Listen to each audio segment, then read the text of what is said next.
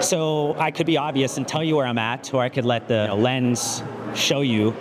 But the Vitamin Shoppe, which I talk about a lot. I used to talk a lot more when they were a publicly traded company, and I used to be able to get access to their reports every quarter. They were gracious enough to invite me to their annual brand summit, where they invite all of their health enthusiasts, the managers of all their locations. They have some of their corporate staff. They have all their leadership team, their management team kind of here, and they're all, kind of coming to Dallas to learn from the brands that are kind of here, plus there's more brands, do a bunch of education on new products coming out, new ingredients coming out, new trends coming out, which is why they asked me to come. So tomorrow I'm going to be speaking on a panel, and we're going to be going over just a number of different trending topics that are going on in the supplement industry overall, some on the business side, some on the content side, some on the product side. Hopefully I'll be able to say a few smart things and kind of weave those things together, but that's generally why I'm here. Maybe we'll catch some other content, some other things, maybe some friends will be here. I don't know what we're going to get ourselves into, but we're going to bring you along for the ride. We normally have no idea where we're going when we come to these shows, but for whatever reason, we seem to beeline towards where we need to go, and we don't get lost. That didn't happen today. We got lost. Should we show them where we're going to speak tomorrow? Yeah, just because I feel like it's good to see the scale of it. And my dad brain, again, for those maybe that don't know, I just had a kid a month ago. So I'm just totally not here. A little bit nervous that all of a sudden I'm going to be speaking in this massive room. Can you get the scale of that? I feel like we're going back to the Armada building where we're gonna get the scale of it. How many football fields is this? I don't know. I wonder what the football field equivalency, because most people when they're looking at very big spaces are 5 football fields or 10 football fields. I don't know how many football fields this is, but it feels like a lot. This is going to be a pretty cool, I think, little setup here. I don't know, it looks like maybe 1,000 people. I don't know, it's a lot of people. So I probably need to shake the dad brain out and be able to bring some fire, because I'm gonna be on a panel with Ben Kane. You guys know Ben. Danielle Masterson. Again, if you've watched a lot of my videos, you've seen me, or her actually probably interview me, but she's gonna be up there with me on the panel. And we're gonna be talking to a ton of Vitamin Shoppe health enthusiasts, a lot of their employees. We're gonna be giving them, I don't know, a lot of the trends, a lot of the, I guess, the state of the union of things that are going on. For whatever reason, they call me an expert. I don't know if I am an expert, but I'm gonna try my best to give a little bit of expertise. We'll see what happens, because it's gonna be early 2 in the morning. So, so we need to find an experience room somewhere. We need some Cognizant, C4 Smart Energy if they got them. If not, Ghost Energy. Somebody's gonna give me an energy drink. They better, because I'm gonna be struggle busted if not the case. I don't feel nervous right now, so that's good, but we'll see, because this is pretty decent production. This is a lot better than our point and shoot little camera that Grant's got going on here. It's not the size of the dog in the fight, it's the fight in the dog. Wise words from Josh. Wise words from, yes. Dad advice. All of a sudden I'm gonna start a dad podcast. Probably I'm gonna start telling everybody I know. First of all, I don't know anything about dad life. And anybody that says they do, they're lying. Also a good thing just to know in general. If you think you know anything, you're wrong. You just scratched the surface of it. So I just hold that into all parts of my life. I don't know shit. I just sometimes act like I do. I'm I should ask, is it gonna break? It's not. So I have to do this whole clip like this. So what I want to talk about is Popsicle. And why I want to talk about Popsicle is because it was owned by Good Humor. You know who Good Humor, where they started at? Youngstown. Where am I from? Youngstown. Okay, there we go. Done. So I'm just gonna loosely mic you now. Tomorrow we'll be fishing inside your shirt a little more proper. Got it. So I'm gonna grab you right about there. I'll wear a collar tomorrow too. I appreciate that. We're gonna be cozy. Nice firm sofa, so okay. There's secrets. No, it doesn't matter. Do you guys feel okay? You're enough? Yeah, that's enough room. You're okay. Now, challenge to feel comfortable because there's no armrest, but you're not out here that long, so it kind of shows off your physique. Ooh, okay. All right. Well, I'll take that compliment. There you go. They're like this. But you want to switch it? I'm Joshua Schall. No idea what I do each day, but sometimes I get lucky and fun things pop out. You think I have a better answer to Mark? Maybe look at the question. But Josh doesn't have an answer yet. It was like my dad later was totally different. I saw like totally different. Does it have to get scrapped? I'm just playing. I'm like playing them down. No, but I'm gonna do this and then like tomorrow. Oh, so tomorrow we're like super impressed. Yeah. You guys know it's gonna happen.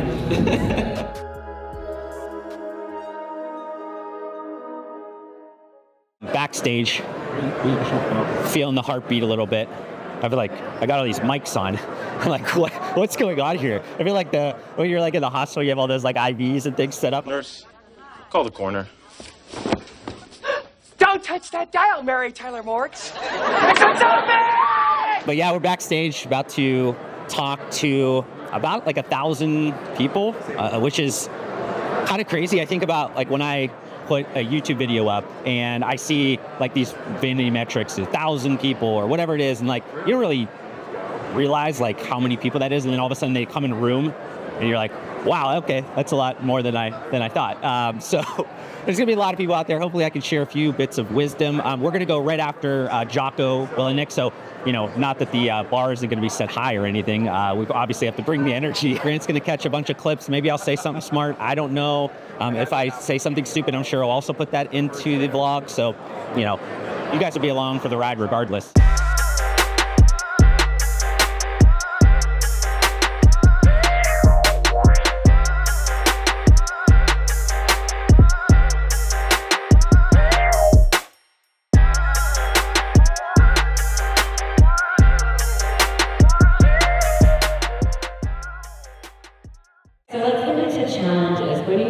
Some of the biggest challenges facing the supplement industry? I understand the stakeholder here. I think we think about the industry as a whole. I think the biggest one that always is kind of constant is consumer trust, and that's always something we have to really focus on. I also think about current kind of contemporary things like maybe governmental overreach, things like that. And then even though I think some of the heat is a little bit turned down right now, things around China tensions and things like that with our supply chain, I think that's probably the supplement industry, very important to kind of focus on. Those are things that I kind of pay attention to on a big side. I think we look at it from a brand perspective. I think if it is, I guess, like trying to cut through the noise, holding the attention, also just being distinct enough to hold a place in the consumer's heart, like that, the cost of that has increased substantially. You know, when you layer in, you know, some of the things around inflation and things like that, the economics are quite tight at this point, so it's really tough. Any advice for us then? For retail, I mean, I think going back to what I kind of mentioned before, I think it's a matter of like, retailers, especially specialty retailers, like it is about making yourself essential to the process. I think when you think about, you know, again, going back to like the efficiency of the transaction, just like providing basic service, I think that's table stakes. I think that people want, if you guys want to hold a place in the hearts of your customers and have them continuously come back, I think there needs to be some of that soul, something that like leaves something with them that they go, oh, I need to come back, I need to keep going back. So we think about when I was starting out taking supplements, I mean, I think that our parents thought it was a steroid, obviously. And then, you know, now it seems like it's so mainstream. You also have, you know, just I guess the duality, or I guess at this point even further than that, of the trend. You have still people that are using it for muscle building, but then you have, you know, maybe an older generation that's using it for things that are around kind of mental, brain health side of things. You also, I think, are even seeing some of that being used in younger children as well. So I think it's kind of having this, you know, wide spectrum of users, which I think is important to think about, just like the trends as a whole. I mean, I think the trends in terms of report is great. I think trends as a whole, I mean, those multiple years, if not like it could become secular, but very long term. So, that, you know, picking them out or kind of not really that big of a deal. I think it really, what you need to think about is like, I guess the interconnectivity, they're not silos. Like each one of those play into each other, and you think about like condition-specific probiotics or something like that. I mean, that plays into gut health, that plays into women's health, that plays into longevity. Just even with like the GLP-1 kind of second order effects of like what's going to happen. That's protein. Protein could be even within, you know, longevity, women's health, a number of those different things. So there's a lot of this, like, I guess, interconnectivity, and like the response is also thinking about this from like a brand side. You're going to see them change up their marketing, their messaging a little bit. You saw that around, if you're around 2020, like everybody started to call out their immunity benefits. In the same way, I think you're going to see maybe like blood sugar control or things like that's going to start to be played up around that. Even though those things were always probably part of the products, I think now just the importance of those become bigger, so then brands decide, hey, we need to really put this into our communication. Wellness trends, I don't get too far into the depths of like the TikTok things, but I do think one of the things that maybe bothers me a lot is like when there's like 20-somethings that have maybe like no kids, no real, and they have these like 4 or 5 hour like morning routines, just productivity or whatever. And you're like, bro, you don't know anything about that. Like I'd rather take one from like a mom of 5 that sit down, so Yeah. And for those who don't know, Josh recently had a baby, so you're really feeling that right now.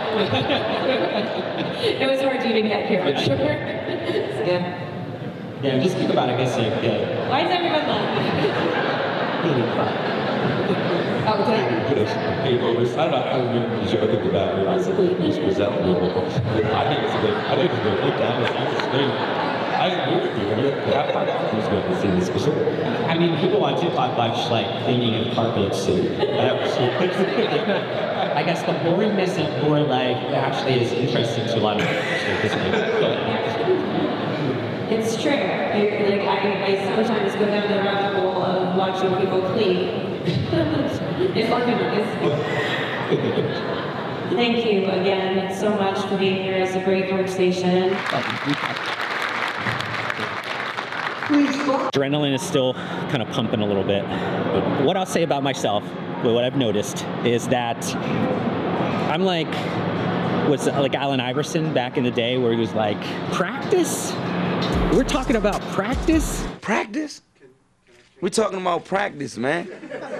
I sucked yesterday just doing like my brain wasn't working, and now I thought that was great. I mean, the feedback has been really good. I thought that the panelists, obviously really good friends with both Danielle and Ben, and got to know Lisa quite well over the last couple of years. So like just the vibe of the panel was great, which I think is probably the most important part of panels, because you have to know like how people are going to answer. You have to anticipate a little bit, and I think that we were able to like really kind of build off of each other, also like add layers or kind of give some unique different takes that were like complementary to each other or whatever. So hopefully the health enthusiasts and everything got a really good amount of value there.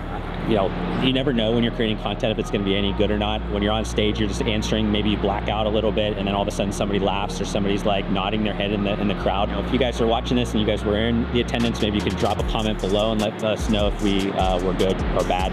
Either way, great for comments. I think I want to just take a second and kind of thank the Vitamin Shoppe. They were gracious enough to invite us out here, me and Grant. It's one of those situations where I think I maybe mentioned it on stage just very briefly, but like when I first started in the industry 16, 17 years ago, I was an internet forum rep. Again, this is early internet days before social media.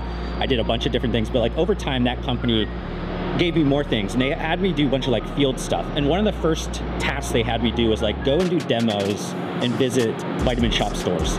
So as a 20-year-old kid, as an undergrad in Kent State University, like I went and visited a bunch of different regions of the Vitamin Shoppe stores. And one of the things that I always really appreciated was that they were super welcoming to somebody that was like super green, that didn't know too much, but probably thought he knew everything. And they were just like so, just awesome, and they were able to like listen to like what I was trying to say, and they were really supportive of somebody that was like an introverted person trying to do like demos and talk to customers or whatever it was, and like they were super helpful. And I always like hold that in my heart, because I think that is something that really shines really bright within their culture of their business. I think it's still, all these years later, it's still one of the biggest things that I notice when I go in and shop at Vitamin Shoppe. So I just want to thank them for this opportunity. It's like a whirlwind where like, all these years later now, they're asking me to be like one of the first people to speak at their brand conference. It's like wild. So just super thankful for that. Just thankful for like all the hospitality and things that they've shown us. All right, we're doing an outro. We're obviously at the airport. The experience was great. I mean, we're a little rusty. We definitely had a few hiccups, technical hiccups. We're gonna get through it. We have a couple more trips that are gonna be planned in the next couple weeks, so you guys won't have to wait huge times in between the next episode of joshing around. I know last time we left you on a huge cliffhanger, but I don't know, I'm not the most inspirational person. This is definitely not something that like I know you guys watch me for, but I'm thinking about like what I was, kind of in my mind before I left. I was just super anxious. I was like feeling guilty that I was leaving my wife with a newborn, a month-old, and I just was like, I don't know. I just was like, should I be doing this? Am I ready for this? Am I whatever? And I think what this trip proved is something that, a good buddy of mine, Dan Lorenzo, once I think famously said in one of his ghost vlogs. Travel puts life in perspective, in my opinion, and although you can make the argument that some of these meetings could have been accomplished by Skype, nothing's going to ever replace hand delivering new product fresh off the line, or sampling new concepts, or brainstorming, or just breaking bread and spending time. Like, in a world that's gone so digital, I just think that's so important. Sometimes you just like, you have to show up. You just have to be there. You never know what's gonna happen. Like you gotta meet sometimes people in person. You gotta shake their hands. You gotta be able to like have that interaction. I think that that's invaluable with your partners. I've worked with the Vitamin Shoppe for years. I know a lot of the executive leadership team, and we've always had like Zoom calls and things like that. I never actually had a chance to meet a lot of them. So just being able to like shake hands and have an actual conversation, I think was extremely useful. Who knows where and how that kind of comes up, and that's not really my worry. But I think the important part is like sometimes you're not going to feel like you want to be, doing some of these things. Like sometimes it just doesn't feel right, or maybe it's just your brain messing with you. But I assure you that if you just like consistently show up in anything in life, it's going to be extremely beneficial to you. So I know that was like a weird ending to this one, but I'll go back to like our normal, smash the thumbs up, subscribe, whatever else other stupid things you're supposed to do as a YouTuber. But we're going to be back soon enough. Hopefully show you guys some new interesting stuff very soon. But I just want to thank you guys for watching this one.